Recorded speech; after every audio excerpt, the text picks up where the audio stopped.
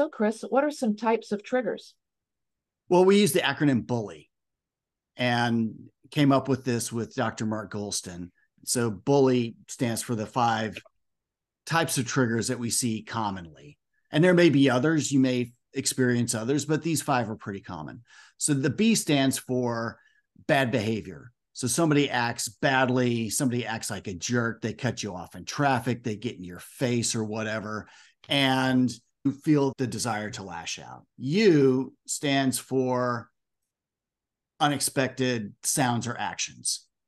The first L stands for like loss of control. You feel like you just can't control anything, like everything just starts to snowball and go wrong. And so you just feel like you can't control important aspects of your life.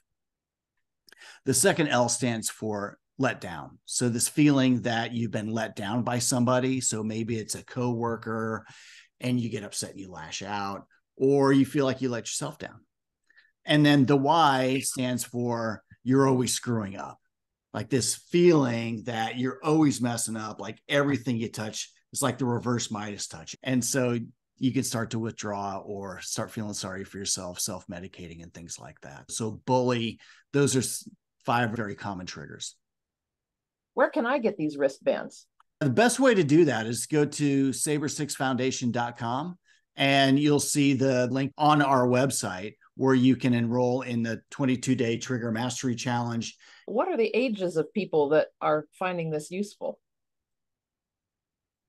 People at any age, really, because we all have our different triggers. It doesn't matter if you're a veteran. It doesn't matter if you're a parent or a teenager or whatever. We all have our different triggers, and we've all experienced reacting to those triggers in ways that are just damaging. It doesn't matter who you are, just having a process and being intentional about it. I mean, as I've started doing this myself, I think through this process, it helps me not to lash out or react in some ways that's damaging.